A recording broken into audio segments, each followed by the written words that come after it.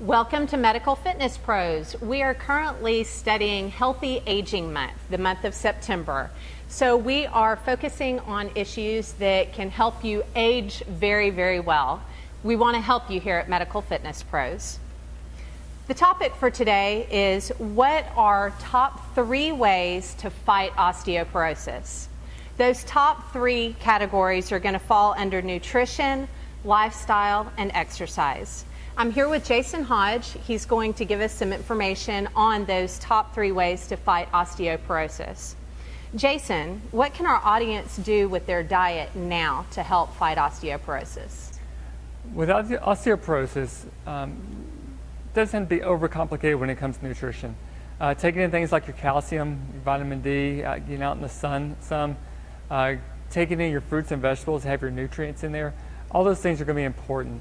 It's not like it's going to just suddenly create a huge growth in bone, but it's one of those things you just do the little things necessary to take care of your health for your body.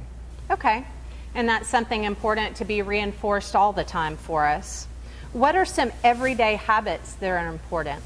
I think one of the big things is looking at your posture and make sure that you're standing up straight, that you're sitting straight. You know, if you're in a chair or on a computer, that you're really doing the things necessary to just have a good, healthy posture. Taking care of the spine the best you can in everyday activity. I mean, you're sitting in a chair or a desk or whatever it may be for hours a day. Those types of things are important, that you're taking care of the basics as far as not stressing the spine incorrectly. Can specific exercises be beneficial to those who are trying to fight off osteoporosis? They found there's certain exercises that are more beneficial than others. Things that, you know, if you think about where osteoporosis is normally found, you're looking at the hips, the spine, those types of places. And so when you're doing your exercise program, you want to include components that do stress those areas and that do create a force on those areas in order to add to the bone, to give it a chance to kind of fight a little bit.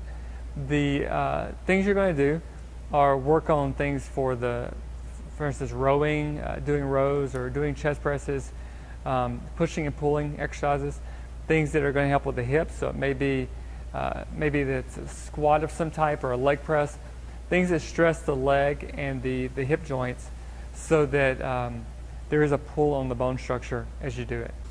Okay. Well, on the opposite side of that, though, I think some of our audience might be worried about what could hurt them, especially if they've been diagnosed with osteoporosis. Are there any warning signs, anything that they should avoid? Well, when it comes to osteoporosis, if you've already been diagnosed with osteopenia or osteoporosis, you do have to be careful a little bit with that and not jump into things too fast. Where I'd like to see somebody doing heavier weights eventually in a low repetition type movement or type exercise, you don't start off that way when you're first diagnosed, especially if you haven't been doing any kind of exercise program previously. So the key is to start slow, work with where you are, begin building the strength up, and then as it gets better, you can increase the weight, decrease the number of reps, and just keep adding more stress onto the body as time goes on. But the key is to start where you are and not overstress the body too quickly. Fantastic. Well, I think these are some great tips to help you fight off osteoporosis.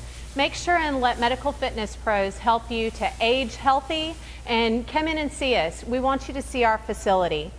Happy September and happy Healthy Aging Month.